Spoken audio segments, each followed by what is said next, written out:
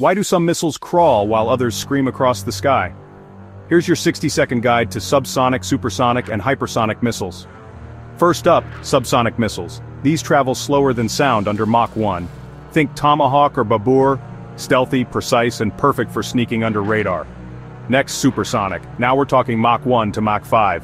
Over 1,200 kilometers per h missiles like BrahMos and some cruise missiles zip past sound, giving defenses barely any time to react. But then comes the big league hypersonic.